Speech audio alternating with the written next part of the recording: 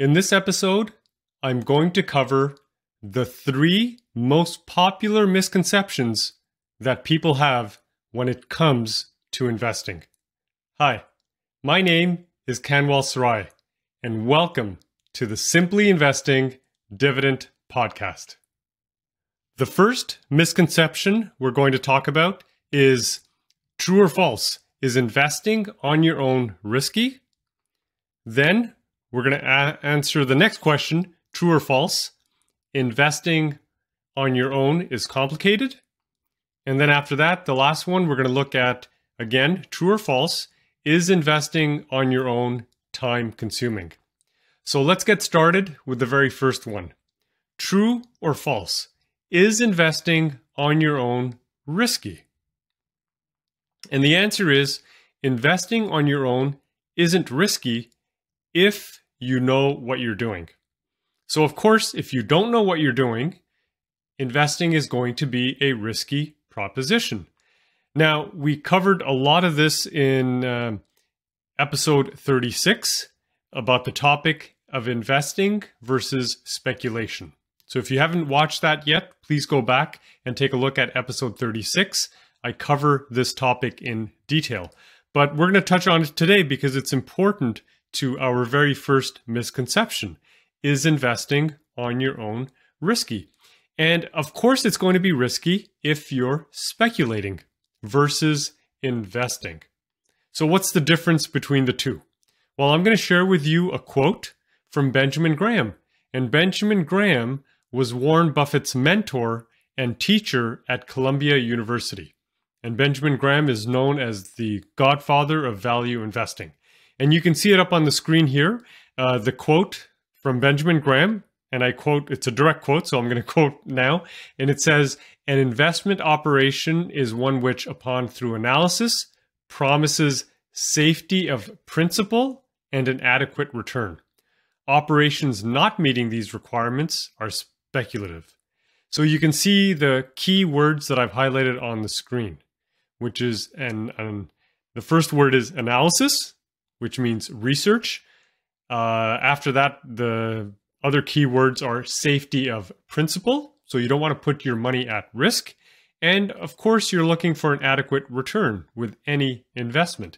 So if you're missing those 3 pieces, which is analysis, safety of principal, and an adequate return, then you are not investing, you're speculating. Now, here's sort of a simple, consolidated version of what Benjamin Graham is saying. And what he's saying is investing is when you do your research or your homework before you invest in any stock. And speculating is not doing any research or any of your homework before you invest. So what makes investing risky? So there's a couple of things here, and I want to cover them with you up on the screen.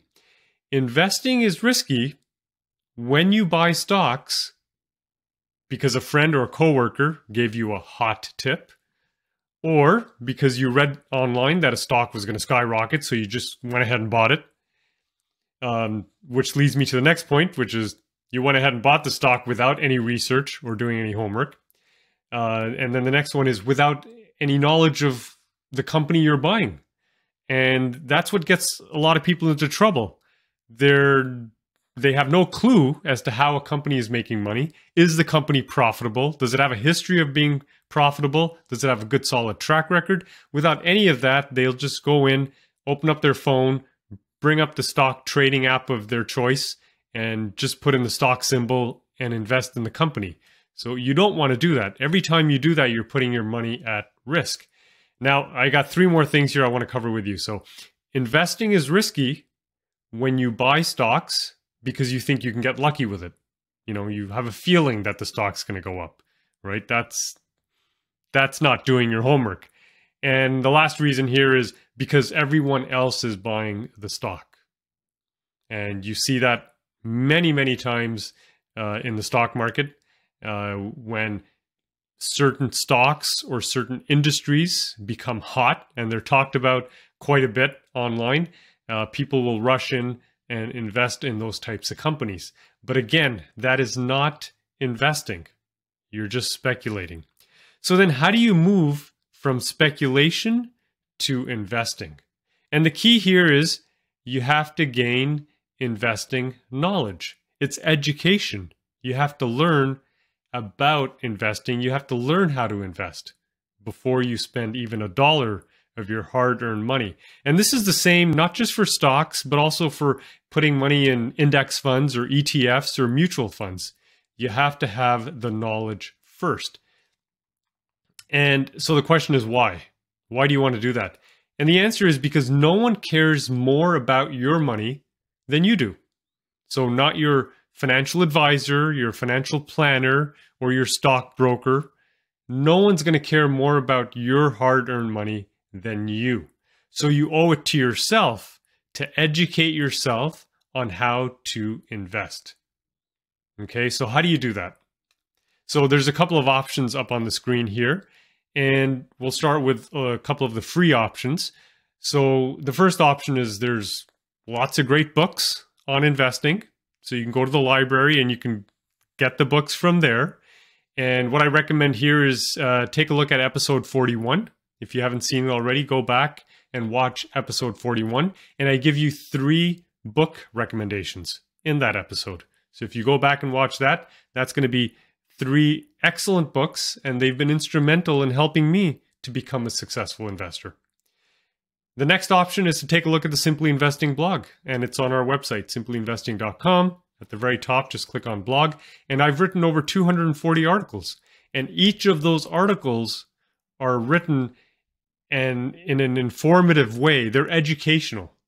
Each of those articles are educational, and they're there to teach you how to invest responsibly. And then we have the Simply Investing Dividend Podcast. You're listening to it right now or watching it right now. And as of this recording, we have over 40 episodes that I've created. And again, each of those episodes are educational, and they're teaching you different things about investing. And then, of course, lastly on the list is the Simply Investing online course, which I've created, and I'll talk about that a little later towards the end of this episode.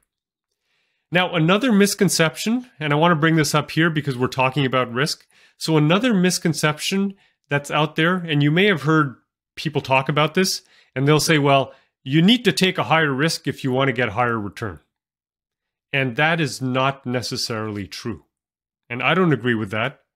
And I talked about this in episode 7, so please go ahead and watch that if you haven't watched it already. But in episode 7, I provided you with 3 examples of where that term, higher risk equals higher return, isn't necessarily true. With the dividend investing approach, and that's what I've been teaching, that's what I've been practicing for over 20 years, our approach is to invest safely and reliably. But we also want to get the high returns.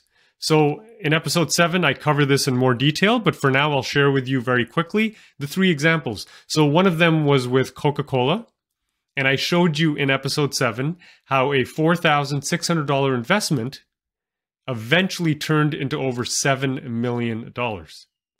And that investment today would provide you with over $200,000 a year in annual dividends from Coca-Cola. And then the next example I showed you again in episode 7 was with Home Depot. And I showed you how a $2,100 investment in Home Depot turned into over $10.8 million. And that investment today would provide you with over $259,000 each year in dividends. And then the last example I went into in episode 7 was with Walmart. And I showed you how a $1,650 investment in Walmart today would be worth over $29 million. And today it would provide you with over $458,000 each year in dividends. So again, I've just kind of gone through these 3 examples very quickly. But if you want to see more detail, you want to see all the numbers behind everything I just talked about, please go ahead and take a look at episode number 7. Okay, so we're going to close off the first misconception. And I started in the beginning by asking, true or false, is investing on your own risky? And now we've seen that it is false. It is not risky if you know what you're doing and you get that knowledge and education first. Now, let's move on to our misconception number 2. True or false? Is investing on your own complicated? And the answer is, it isn't complicated if you know how to invest. Now look, it's not rocket science. Dividend investing or value investing, what we're talking about here today, is not rocket science. You don't need a degree in accounting or economics or finance in order to become a successful investor. And I know this because I've done it myself for over 20 years as a dividend investor, and that's what I teach. And I've taught people from all walks of life, from 14-year-olds to 80-year-olds, and they are successful investors. And again, these are not people that had fancy degrees or very high levels of academic experience in the investing world. So it's not rocket science. And I'm going to share with you a quote from Peter Lynch. And Peter Lynch is a very famous, very wealthy investor and a value investor. And Peter says, I quote, 20 years in the business convinces me that any normal person using the customary 3% of the brain can pick stocks just as well, if not better, than the average Wall Street expert. So again, what Peter is saying there is this is not rocket science. Now, of course, the difference is investing versus speculating, right? If you're speculating, then it's going to seem like investing is complicated, and you're going to spend a lot of time trying to figure out what to invest in and where to invest and how to invest. Now, I talked about speculating a little early in the beginning of this episode. Now I want to focus on investing. So an investor is someone who understands how a company is making money. Again, you don't have to be an expert or subject matter expert in how the company is making money, but a general idea, a general understanding of how a company is making money. If you can explain it to your grandmother or a 12-year-old of how a company is making money, that's fine. So let's move on to the 3 other points I want to bring up here. So an investor is one who protects themselves from losses by investing in quality companies when they're priced low. An investor is also someone who ignores the media noise, touting the latest next big thing. And lastly, an investor is one who keeps investing simple. So I'm going to share with you a quick example of simplicity in investing. Right? This is just to further emphasize the point that this isn't rocket science. So let's take a look at this quick example. So let's say we're looking at company A and company B, and we're trying to figure out which company is a better investment. So first, we'll take a look at the share price, and you can see company A is currently trading at $25 a share. Company B, $24 a share. So now you might look at that and say to yourself, well, the price is almost about the same. Company B is cheaper. It's $24 versus $25. So maybe company B is a better investment? Maybe. But let's take a look at something else. Now we're going to take a look at the dividend. So the company A is paying to the shareholders a cash dividend of $1.15 per share. So that's pretty good. Company B is paying a dividend of $1.18 a share. So again, the dividend is almost the same. Company B is paying a slightly higher dividend. So if you were just looking at this information up on the screen, you might say to yourself, well, maybe company B is a better investment. Stock price is a little bit lower. The dividend is a little bit higher. That might be a good investment. However, now let's take a look at the debt. And you can see that company A has a debt level of 1%. That's our long-term debt to equity ratio. So our debt is 1%. Company B has a debt of 800%. So again, like I said before, this isn't rocket science. You can determine just by looking at the information on the screen that company A is going to be, all things considered equal, of course, there's other things we need to look at, but in this example, all things considered equal, company A is going to be a better investment. The company has very little debt. The debt is sitting at 1% versus company B that has a debt of 800%. So this is a very quick check. We're just doing a simple check here, and this is to show you that investing is not complicated. So then how do you become a successful investor? Become better educated when it comes to investing. Now, I showed this slide earlier before, so I gave you a couple of sources that you could go to learn about investing. So there was the book recommendations that I give you in episode 41. I mentioned the Simply Investing blog, the podcast, and the course. Now, here's something else that's unique. You'll notice in the blog, I have over 240 articles. You'll also notice in my podcast, and there's over 40 episodes, and you'll notice in the Simply Investing course, it is 100% jargon free. I don't bring up technical terms. We don't complicate or overcomplicate everything. I don't know why, but the industry seems to like doing that, and it just confuses people. And so all of my content, the blogs, the podcast, the online course, they are 100% jargon free. So my goal is to teach you how to become a better investor and to keep it simple. So now we go back to our original question for our misconception number 2. True or false? Is investing on your own complicated? And the answer is false. It's not, if you know what you're doing. Now let's move on to misconception number 3. True or false? Is investing on your own time-consuming? Think about that for a moment. Because a lot of people have this misconception where they think it is going to take a lot of time to research which stocks to buy. And of course, if you're doing day trading, that is going to take a long time. That is essentially a full-time job. So you will spend 8 to 10 hours a day determining what to invest in, what not to invest in, and a whole slew of other, looking at an incredible amount of data. But we're not talking about day trading here. I'm not a day trader, and I don't advocate day trading for most people. What we're talking about here is how to invest safely and responsibly for the long term.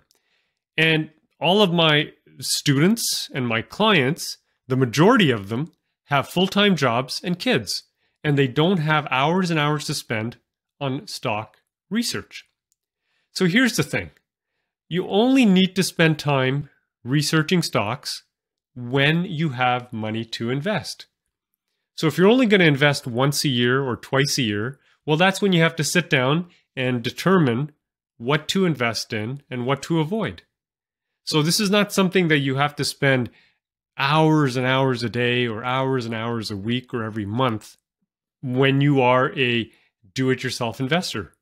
You don't need to. So think about that. I'm going to say that again. This is important. You only need to spend time researching stocks when you have money to invest. And a lot of my clients and students, they invest twice a year, maybe 3 times a year, maybe 4 times a year. And that's pretty much it. So you can save time, okay, when it comes to investing. And number one, I'm going to come back to this again. We've talked about this entire episode, is educating yourself first. So that's key. Then you need to ignore the noise. Social media, the news, the radio, publications, there's a whole lot of noise there, and that's just going to confuse. It's going to confuse you, and it's going to make things more complicated, seem complicated, and it's going to take a lot of time. And then the last point I want to mention here is you can save time investing by eliminating the jargon and simplifying. And I gave you an example earlier about how easy it is to simplify investing. So we go back to our original question that I asked in this section of our episode, misconception number 3, true or false? Is investing on your own time-consuming? And the answer is, it's false. It's not. It's not time-consuming if you know what you're doing. So now let's get into a little bit details here, a little bit more in detail. And I know you're thinking, well, how much time does this take? So there's two options. And that's what I've been teaching. That's what I've been practicing for over 20 years. Option number one is the complete do-it-yourself approach. And that's what I teach in the Simply Investing course. And I'll talk about that in just a minute. And so that will take approximately an hour to 2 hours of your time. In the beginning, it may take 2 hours. And then the next time around, 6 months from now, when you sit down and decide what stocks to buy, it'll go a little quicker. And then the third time, it'll be a little quicker. But it's approximately 1 to 2 hours of your time. Now, again, this is not every day, every week, or every month. It's only when you are ready to invest, when you have money to invest. Okay, so if you're only investing twice a year, then this should only take 2 to 4 hours total in the entire year. Okay, that's option number one, do it yourself. Option number two is the do-it-yourself approach with help. And that's where we use the Simply Investing platform. And I'll talk about that in a couple of minutes too. So that's a little quicker. That could take anywhere from 15 to 25 minutes of your time. And again, if you're going to invest even 4 times a year, then that's 1 hour for the entire year, or less than an hour. Okay, so that's not too bad. Both options are great. They will get you to the same destination, which is finding good quality stocks to invest in. Option number one seems to be more appropriate or fitted to individuals who want to do it themselves completely and are comfortable with using the tools that I provide in the Simply Investing course. So let's talk about both options very quickly. I'm just going to go through them right now. And you have to understand our approach to investing. It's to invest safely and reliably for the long term. Okay, we're not day traders. I already said that before. And we don't think in terms of weeks, months, or years. We think in terms of decades. And so when we make investing decisions, they're always for the long term, because that's how we can lower our risk. So how do we do that? Our approach is to invest in quality dividend stocks when they are priced low. So not just any stock, it has to be a dividend stock. And not just any dividend stock, it has to be a quality stock. And once you've figured out if it's a quality stock, then you want to make sure that it's priced low. You don't want to buy when the stock is priced high. So how do you know when you're looking at a company if it's a quality stock? And how do you know if it's priced low?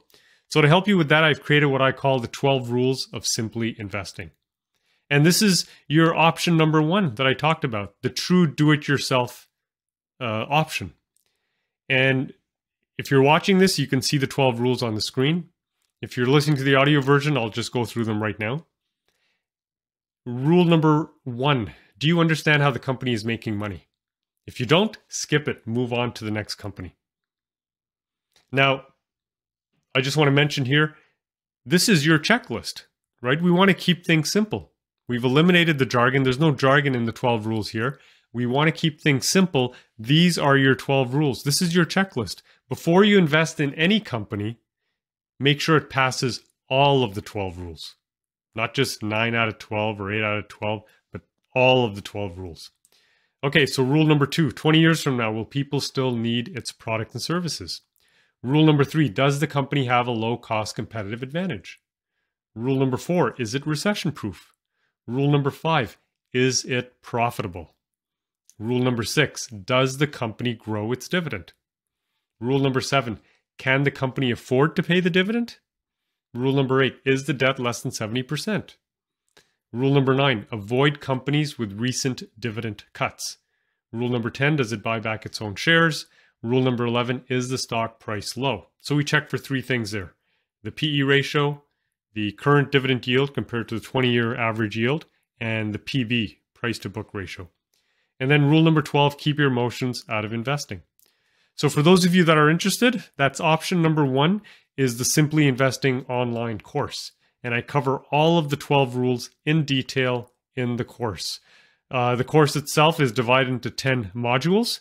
We start with the investing basics, then we cover the 12 rules, then you learn how to apply the 12 rules using a Google Sheet, and you can apply the 12 rules to any stock anywhere in the world once you enter all the numbers in the Google Sheet. The next module is looking at the Simply Investing platform, Then I take you step by step and I show you how to place your first stock order. After that, you learn how to build and track your portfolio. Then you learn when to sell, which is just as important as knowing when to buy. We talk about reducing your fees and risk. The next module, I provide you with your action plan to get started. And then finally, the last module, number 10, I answer your most frequently asked questions. So all of this is option number 1. Option number 2 is to look at the Simply Investing platform. The platform applies these rules to over 6,000 companies in the US and in Canada every single day. So when you log into the platform, it's a web app. It will show you which companies pass the rules, which companies fail which of the rules, so you know exactly what to focus on and which companies to avoid. So if you're watching this episode or listening to it, make a note of the coupon code SAVE10, SAVE10. SAVE10 is going to give you 10% off of all of our product and services. And it includes the course, the platform. I also do one-on-one calls, personal assessments, and you'll get 10% off any of our product and services. So if you enjoyed this episode, be sure to hit the subscribe button, hit the like button as well. And if you want more information about everything I've talked about today, take a look at my website, simplyinvesting.com. Thanks for watching.